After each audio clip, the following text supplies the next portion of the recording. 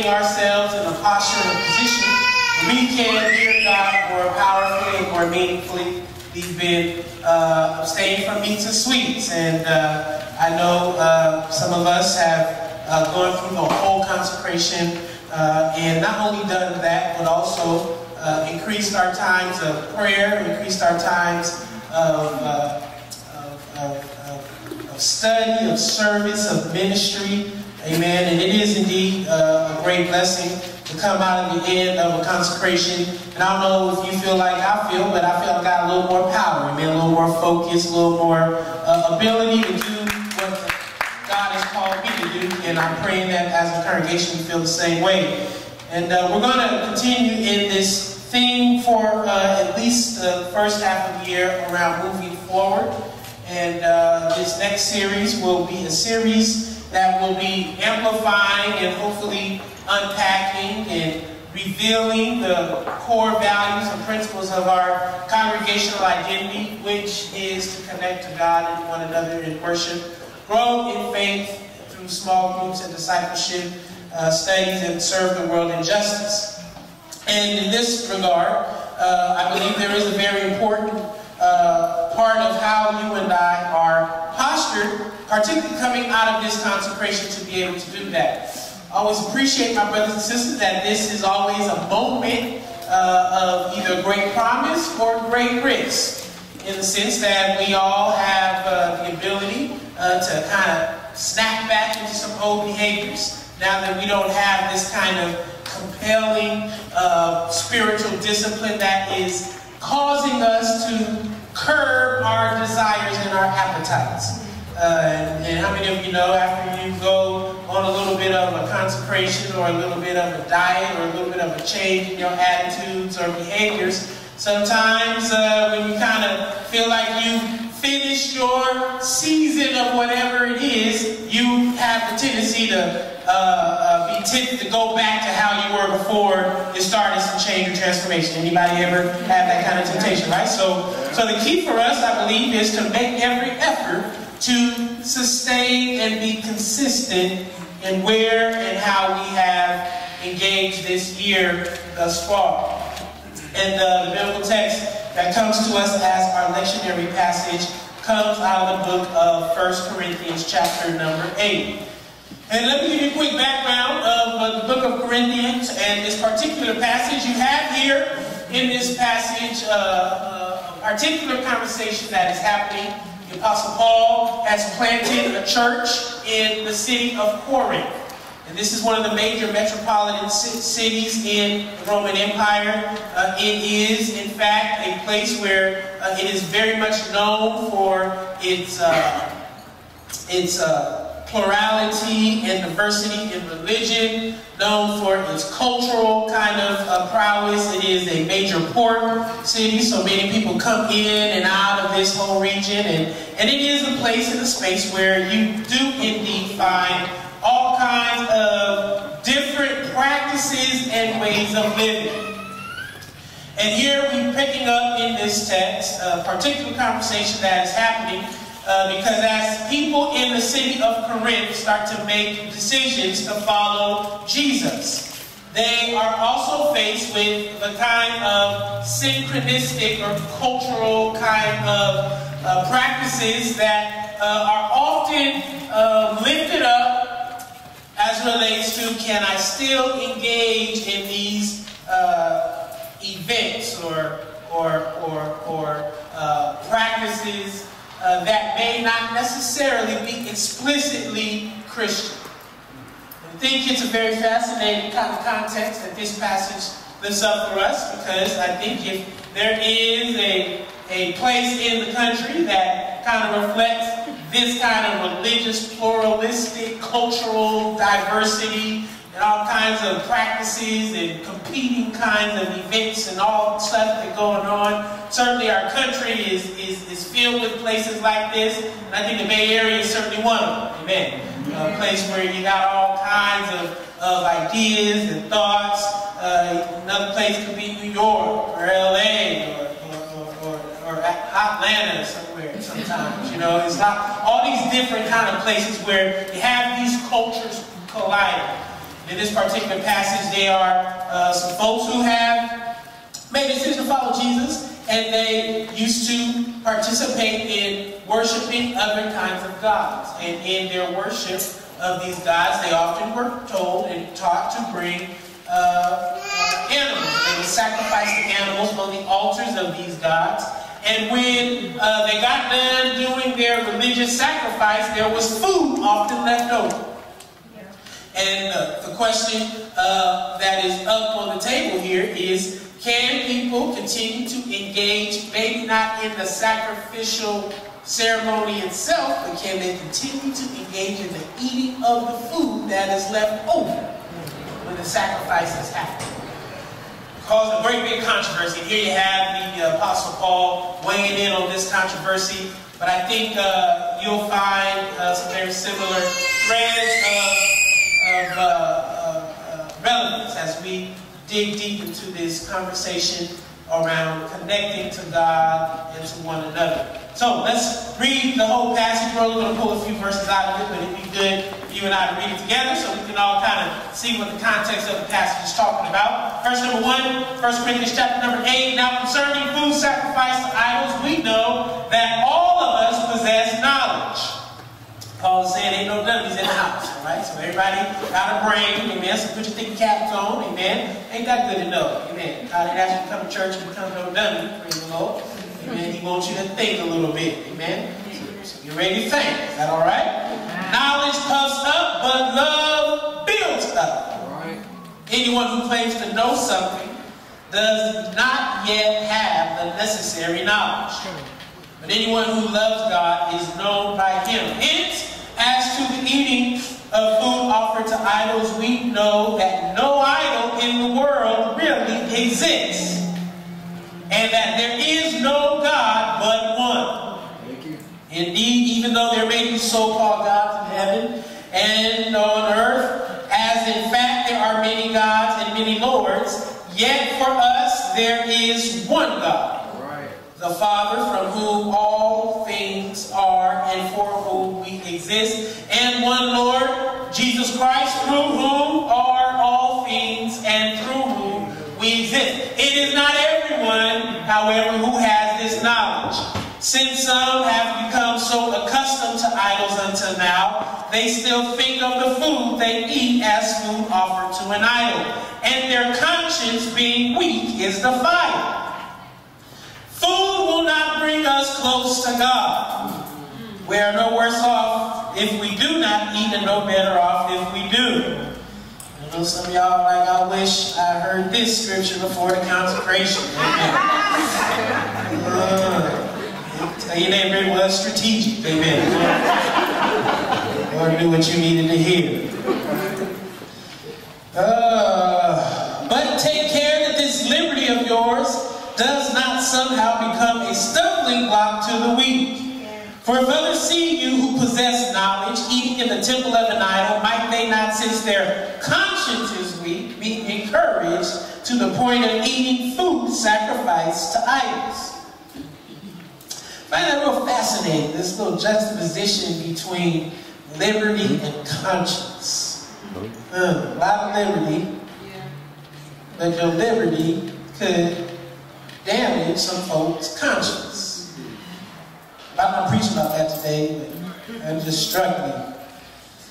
So by your knowledge, those weak believers for whom Christ died are destroyed.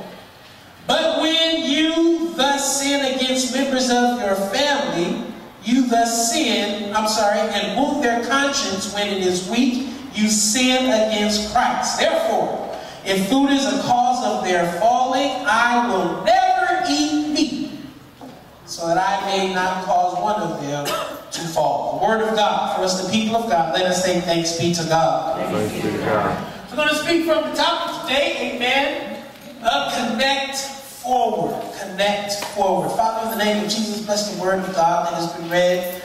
First, the people of God, we ask you to hide this word in our hearts so we will not sin against you, and send your anointing that makes preaching and teaching easy.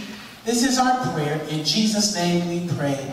Let the people of God say amen. Amen. Pat yourself on the chest and say, I need to connect forward. I need to connect forward. Now, here at the Way Christian Center, we have this grounding vision and purpose. We talk about our primary value being that of making disciples. And we want to be people here at the Way Christian Center who are constantly putting people in relationship with God, helping to facilitate the process of your relationship with God becoming more meaningful. We should not take this for granted. As I was telling some of our leaders yesterday, many congregations have many kinds of priorities or values, and all of them, in and of themselves, I believe, flow out of the call and the unique assignment of the congregation and their pastor or clergy leader. Some of my pastor clergy friend conversations, we all joke that some of us, our primary values of having church can be reduced to nickels, numbers, and noise. Amen. And folks will be competing about nickels, how much money you can raise, and numbers, how many folk you can pack in, and noise, how loud and good church can you have. Amen. Nickels, numbers, and noise. And I want to believe that there is a deeper call than nickels, numbers, and noise. Amen. Amen. Amen. There's nothing wrong with the money that is necessary to do ministry, and certainly there's nothing wrong with numbers. Amen. Because it sure would be hard to have community with just one. Amen. Amen. I know you a deeply nuanced person. Amen. But there is no such thing as a community of one. Amen. And part of what we want to facilitate here, as we think of our mission and our call, is to connect to God and one another in worship as the primary gateway for how we help create the conditions for discipleship to take place. It is the entry point of our discipleship process at the Way to gather weekly in a large group together to remind ourselves that we are a part of God's body. It is an important point of reference to remember that being a part of God's body means that we aren't in relationship with God by ourselves. And part of that process also means that being in relationship with God means that I have to be in relationship with you. Man, that, to the extent that I'm a part of the body of Christ, and you are a part of the body of Christ, amen, just look at your own body, amen. Your toes are also connected to your hands and your arms, and every part of you have connection, and you can chop one of a part of your body off, and that part becomes non-functional. Part of what we have to always remember is that to the extent that we are connected to God, we must be connected to one another. And this connection facilitates our discipleship process. You and I are called to be disciples, which I want to submit to you today will eventually put in jeopardy every other person, place, or thing that you have followed, that you are currently following, or that you will follow. That being a follower of Jesus, a disciple of Jesus, having your life and your ways shaped and moving towards the ways of God will call into question everything in your life. You can't be a follower of Jesus without your whole life being up for grabs for the sake of the gospel. Following Jesus is, high stakes deal. But I want to submit continuously as we talk about this that the most precious part of you is the part of you that will never die. And I want to follow Jesus here and now because I want to believe that the process of following Jesus here and now will allow me that part of me that will never die, to follow him into eternity. That the fellowship that I start with God now will continue into eternity.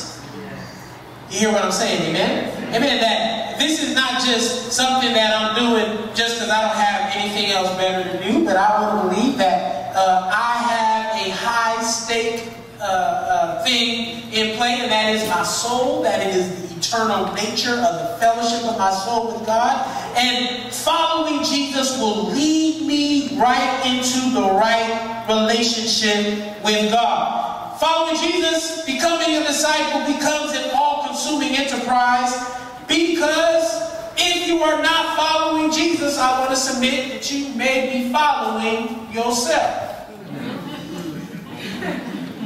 And I know we got a lot of smart folk here in the house, a lot of people with a lot of degrees from all kinds of universities and all kinds of colleges and all kinds of advanced learning centers, etc. And some of us got the PhD from UC Berkeley, some of us got the PhD from the School of Hard Knocks, amen. But all of us got some degrees, amen? Amen? All of us got some knowledge base that we will always be referring to. Paul is very powerful in the way that he talks about this. He says that in verse number 2 that all of us have some knowledge. But he goes on to say that even the knowledge you have should help you to realize that you don't know a whole lot. Anybody ever met someone who think they know everything? Amen. Just know it all. Amen. That's your neighbor. That ain't you, is it? Amen. Ain't nothing like getting around the Amen. Amen. So Solomon, the wisest person, and he seems to suggest that too much knowledge is too much grief. Amen. You got too much knowledge, amen. You can't never just chill, amen, because you just always try to solve something or comprehend something or reflect on something. Amen. This idea that knowledge, the possession of knowledge, the more you know, often leads you into a place where you start to realize that you may not know as much as you think you know. And it, I believe, lifts up this alternative that really is no alternative. And if you're not following the ways of Jesus and you're following yourself, you have a very limited perspective. Because with all the knowledge that we have, how many of you know knowledge changes? Don't you know that there was a time the smartest person alive thought the world was flat? Yeah. And I mean, they were burning folk at the stake if they disagreed with them that the world was flat. I'm talking about some smart folk. I'm talking about all the, PhD folk of their day. Right? I remember when I was taking my science class growing up, and I talking about how many planets are there, and I wrote 10 down there. And I got it wrong. And, didn't do great on that test. They told me at the time it was only 9. I was reading the science journal the other day, and they tell me now there's 10 planets. I feel like we should go back in time. Change my grade. Tell your neighbor, knowledge changes, amen. Amen. So it's important for us to appreciate that even with all the knowledge we have, the knowledge you have is limited. Yes. Being connected to God allows you and I to be connected to a source of knowledge that allows us to be able to have whatever we need, whenever we need it, however we need it, wherever we need it. All right. And I want your connection to God and to one another to be a primary component of how you understand your spiritual development and following of the ways of Jesus. Because I'm fearful that we as a people in this time are connected to everything except for God.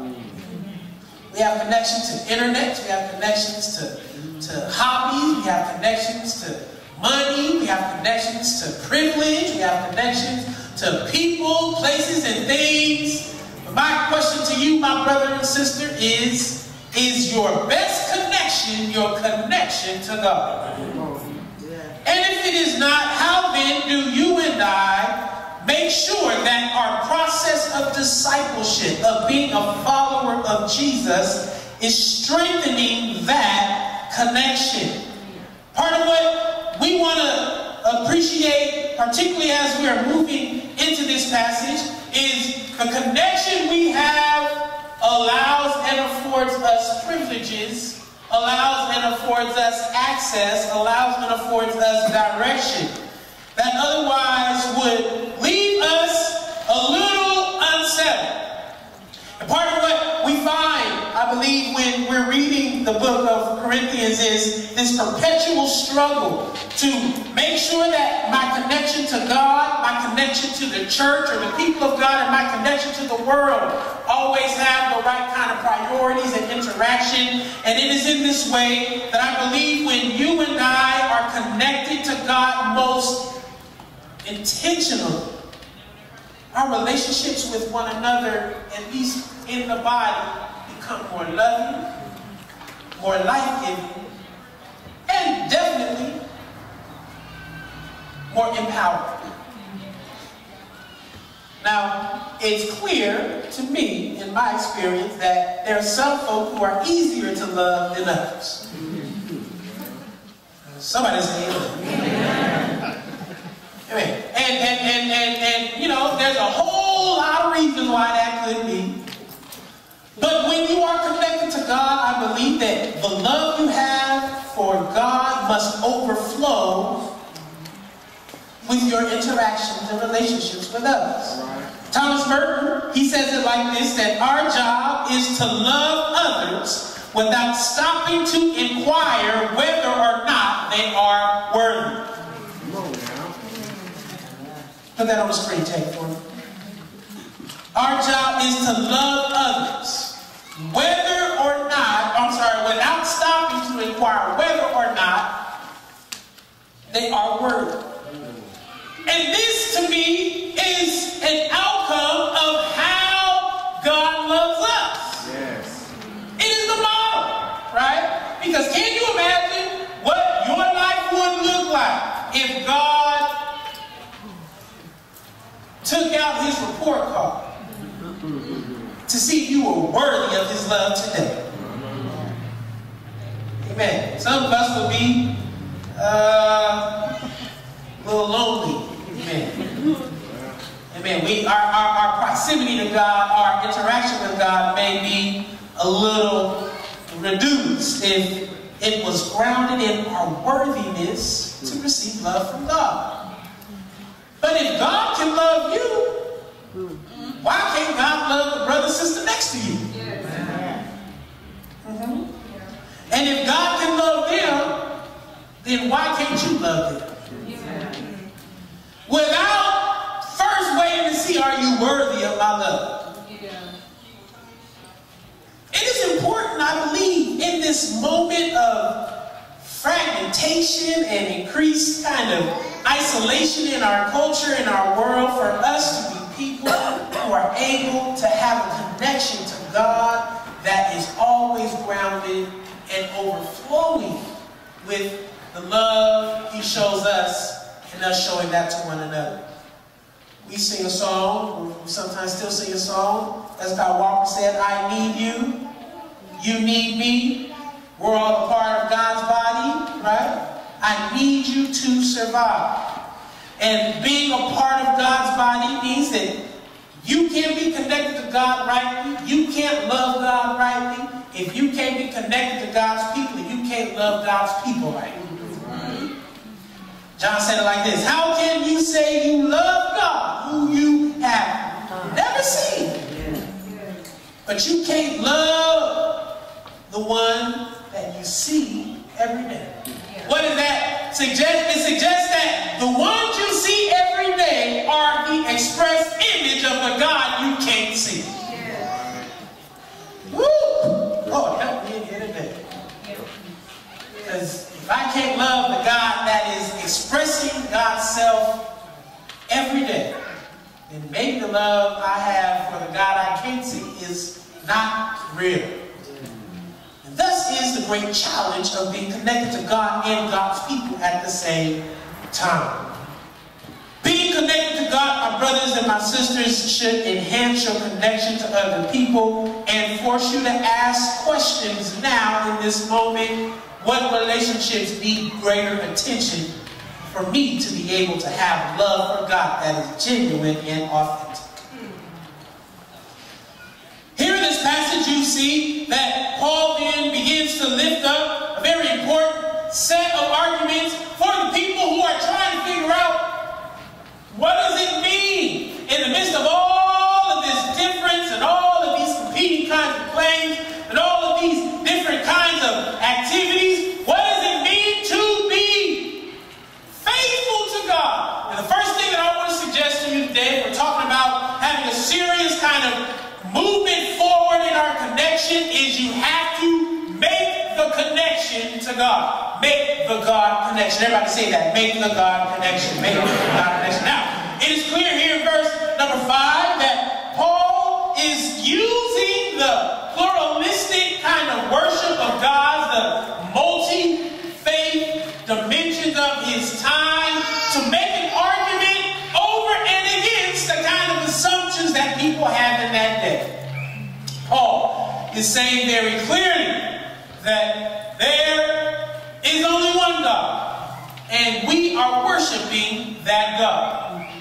The worship of that one and true God is the God you and I must make a connection to. Now understand, my brothers and sisters, that the kind of connection you make is making the right connection to the right God will determine the power of the kind of life that you can have. I love Psalm chapter number 16, verse 4. And it says it like this: don't just go shopping for a God. Gods are not for sale. I swear I'll never treat God names like brand names.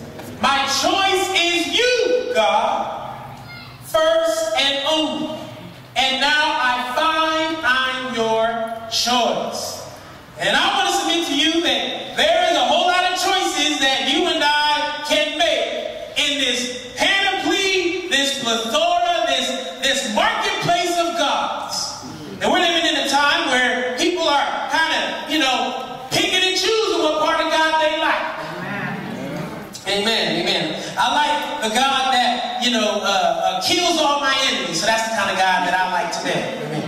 Or I like the God that only loves. Amen. So that means the part of my life that is out of alignment with God, I ain't got to worry about that. Or I like the God that, is the God of a particular cultural slant. So that's the kind of God that I'm going to prioritize. I like the God of prosperity because, I got a lot of money and I want a lot of money, and that's the kind of God that I like. Amen. How many of you know the true God will never make you feel too comfortable? Amen. Because there's a whole lot of parts of God that will often rub up against us and force us to have moments of transformation.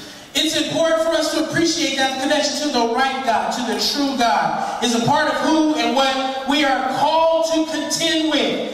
Yet, for us, there is one God, the Father, through whom are all things and for whom we exist. You must make a choice in your life which God you will serve, because it matters. Yes. Slide we have up there, it says you are free to choose, but you are not free from the consequences of your choice. And this is so relevant when we think about who we will serve. Joshua, I believe it was Joshua, told the children of Israel when they were all kind of trying to figure out what God they was going to serve. They all was kind of trying to serve all the gods. Amen. Joshua said, you got to choose today who you going to serve, Israel. Amen. Then Joshua stood up and said, as for me and my house, we're going to serve the God that brought us here. Yes. Yes. The God that brought us through the Red Sea, the Jordan, the wilderness. Amen. The God that brought us through all our hellish conditions. Ain't it something that when folk arrive, all of a sudden they don't need God no more? Amen. Why? Because they've chosen another God. Amen. But I believe there's always a moment in your life where the God you've chosen will not have the power to sustain you like the God that brought you through. Amen. That's why we must make the right connection to the right God. Right. Critically important. Because there are going to be a lot of competing gods out here. Amen. Folks wanting you to connect to it. Yeah. Folks wanting you to connect to its values, its ways of life and ways of thinking. But when you are connected to the true God, now I know for some of us who have drunk deeply from the waters of postmodernism, these absolute claims, they just make us uncomfortable. You know, you start squirming.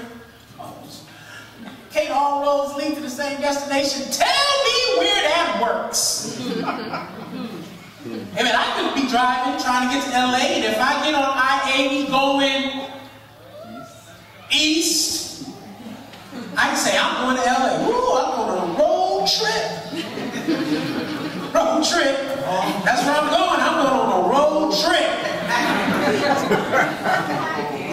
You can drive as long as you want to on I-80 East, and it won't get you to LA. Tell your neighbor, all roads don't lead to the same destination. Now, I can't be clear or sure about where all these other roads may lead you. But I can be sure where following Jesus will lead you. Why? Because we have a history of where Jesus leads us to. That's why folks say, where he leads me, I will follow, no turning back. Why? Because my eyes are set on Jesus. Thank you. Now, understand, in the Christian tradition, theological kind of expression or conversation about God is often through the Trinity or the Godhead.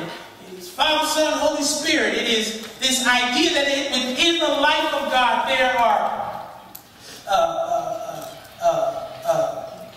persons or masks or face. There are personas, right? And it denotes that within the life of God there is relationship. It is distinct but not divided. We don't have three people sitting up in heaven, amen, arguing over who's going to be God today, amen. Father, Son, Holy Spirit does not have that kind of interaction or relationship. It is the biblical or the theological term is perichoresis. It is a interpenetratable overlapping. It is intertwined. You cannot separate it out. It is all together. The three are making one. It speaks to the relational nature of how unity within the Godhead is possible, thus unity among the body of Christ. Though we may be different, we must be unified in the body of Christ. And this kind of unity, this kind of community within the Godhead reminds us that we must be connected to one another, and that connection means that when one show up, all of us show up. Gregory of Nazianzus, he's an old school church father. He says that when I say God, I mean Father, Son, Holy Spirit. And when I say Jesus, I mean Father, Son, Holy Spirit. And when I say Father, I mean Father, Son, Holy Spirit. And when I say Holy Ghost, I mean Father, Son, Holy Spirit. When I say God, I mean Father, Son, Holy Spirit, because you can't have one without all three of them showing up. This is so important, right? To stress the connection, the power of connection.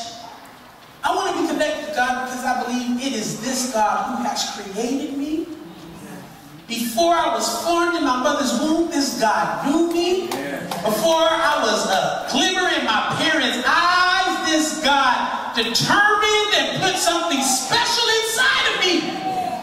And if I'm not connected to this God, then I'm connected to a God that does not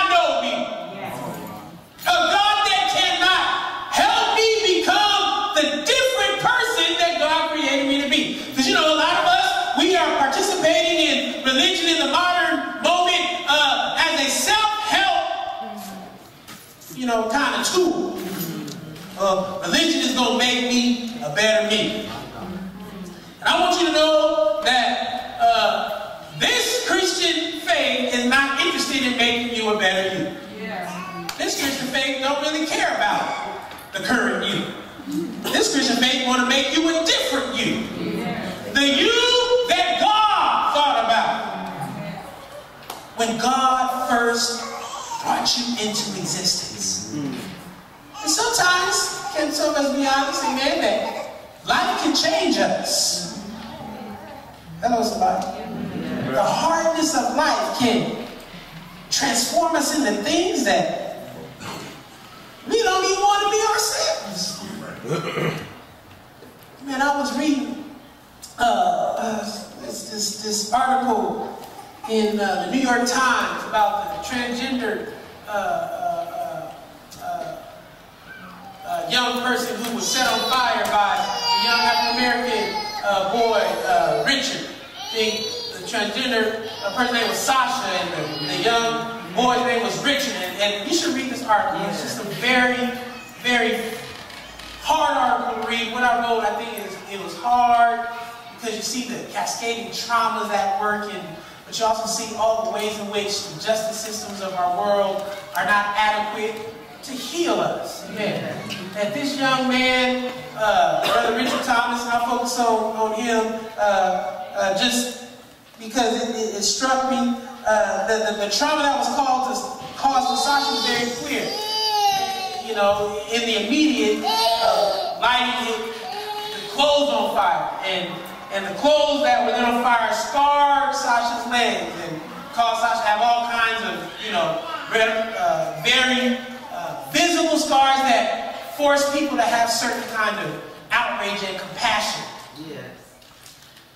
And it required a whole lot of excavation of Richard, 16-year-old black boy from East Oakland, a lot of excavation of his life to pull out all the trauma that he had experienced. That 3 or 4 of his friends have been killed. That his aunties have been killed. That he's been in and out of schools and in and out of all kinds of institutionalized places and spaces. And that even in that space he was being asked why he did it, and he was saying because he didn't like gay people, and then he came back around later and acknowledged what he do like gay people because his family member is gay, and he was socialized a certain kind of way. And by the end of the article, you may have started out feeling sorry for Sasha and angry at Richard, and by the end I felt sorry for both of them. Because life has a way of changing us in ways that we didn't sign up to be changed. Amen. Amen. Yeah? It is why we must be connected to the God who created us. Yes. Because the God who created us can repair us. Amen. Oh, have mercy. But if you're connected to a false God, you may be crying out one day, but that God can't hear you because that false God that's not real don't have no ears.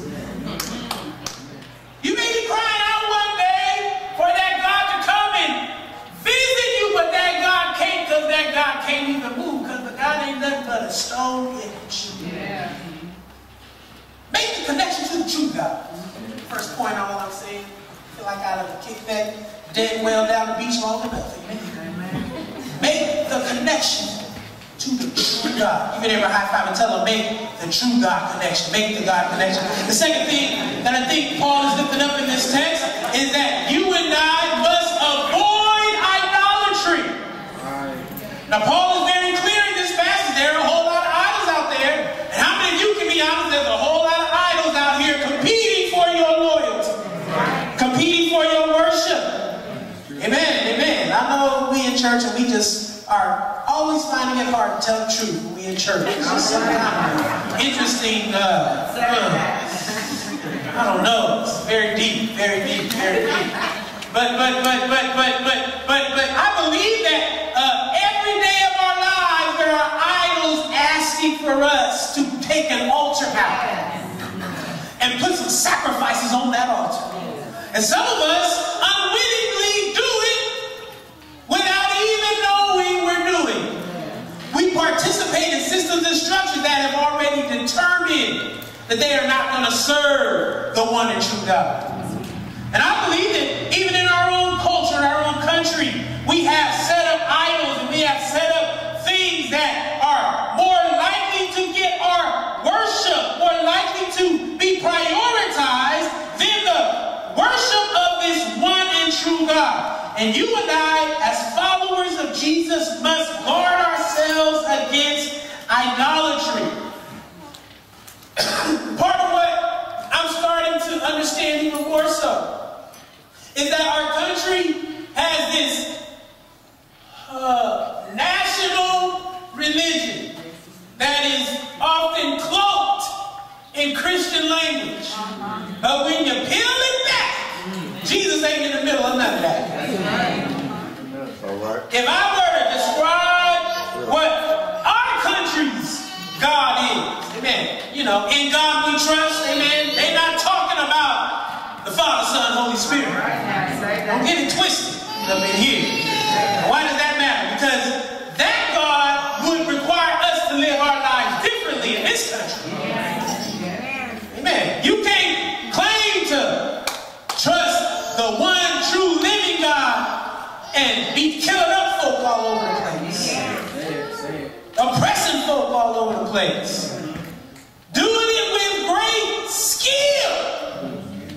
Done perfected the art of oppression. Done packaged it up in a nice package with a bow on it and an M16 and done just farmed it out. That's not the kind of God that we trust in. And it is easy, I think, easier to tell by how we invest our resources. Dr. King said it like this, that a nation that continues to spend more money on military and weapons of war is a nation approaching spiritual doom. Now, you know, we all love our king until our king starts telling us the truth. So I pulled up this budget that was just put out recently about, you know, kind of help drive the point home of how our country spends the trillions of dollars you and I, our tax money, you know, we work hard for our money. And Uncle Sam takes some of our money out. And guess where our money is going? Ain't going to education. Ain't going to helping veterans or the government or housing or Medicare or Social Security or food. Folk hungry in this country, we ain't got enough money to help people eat, but we got trillions of dollars we can spend on making war. The idol of our country is money, violence. According to this is not the God that we are serving. And how is this relevant for us to follow Jesus? Well, I continue to find that as we're doing this work all across this country and even in our communities, idolatry is setting itself up even in our local cities, even how these budgets are being determined. Because as we're trying to make peace, how many of you know you can't hire more cops, build more prison jails, and have good schools? Amen. You can't help the Richard Thomases of the world, the young man that I just referenced to in the article that assaulted and damaged Sasha. You can't fix him and spend more money on police and all these other kind of things. So our responsibility is to avoid idolatry. Ask ourselves, what in our lives are we investing in that are not furthering the kind of truths that we learn by being connected to God? Because how many of you know what you feed the most will have the most power over you? Amen. That's a principle. You can just let it just trickle on down in your life. What you feed the most. Whatever you spend the most of your time, your money, your energy on will be the thing thing that has the most power in your life. Then the final thing the scripture talks about in this passage, I believe is important for that connection to God, is that we must worship Him, one and true God.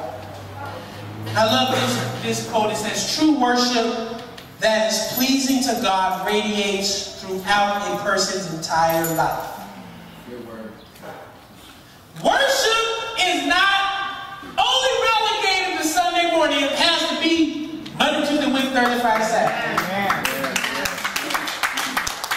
Why do we come on Sundays though? We come on Sundays because there are practices that we must commit to if we are going to be able to cultivate a heart and life that worships God every moment of our lives. It is difficult, dare I say impossible, to have a consistent, sustainable life with actions of worship if you do not participate in the practices of worship. The acts of worship are made possible through the practices of worship. You follow me on this? Paul says it like this in Romans, I beg you, my brothers and sisters, by the mercies of God, to present your bodies a living sacrifice, holy, acceptable unto God, which is your reasonable act of worship.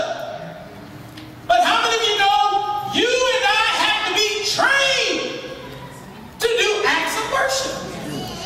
And we gather every week to connect to God and one another. The actions and the practices that we engage in help you and I to have sustainable acts of worship. We connect to God through worship on Sunday because I want to submit to you that it should propel you into a week of actions of worship. Weekly practices of worship create the capacity to sustain the daily acts of worship. So when I come and we come to pray together, the practice reminds us that we are not alone. So Monday, Tuesday, Wednesday, around about Thursday, ain't that hump day? Amen. When you start to feel alone, amen, amen. You have something that you participated in that helps you to engage in the act of not being alone. We gather to worship so we can be reminded of the worth of God. In praise, we are reminded of the goodness of God.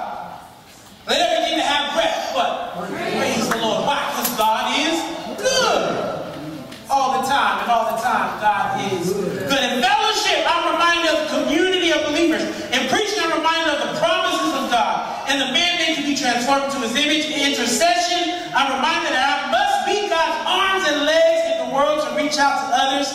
By singing, I'm reminded that God wants all of me. These weekly practices facilitate our connection to God. And it is important for you and I to understand that if we are going to be people who are characterized by a connection to God and one another, we must make the right connection. Check our idolatrous tendencies. And I am not one who believes that we are not susceptible to idolatry. Idolatry is pernicious, diabolical, it is sneaky. If I've never tried to kill some weeds. And you just think you done pulled that weed out by the root. Then 3 months later, here it comes. In my house, we have a driveway with some bricks. We didn't put the driveway there. Somebody else did. They sold us the house. And they didn't do it right. we had a gardener come out and pull out all the weeds, and then they put some tarp over it. But then weeds, I don't know, they found a way to break through the surface. That's what idolatry do. It just wiggles in there and finds a way to take root in your heart. it's important for us to always be mindful. Don't think you so like, you know, immune from idolatry. Idolatry, we got to check that. We got to make sure we're engaging in the practices of worship so we can have acts of worship. Connect to God and one another in worship. This is our gateway to discipleship.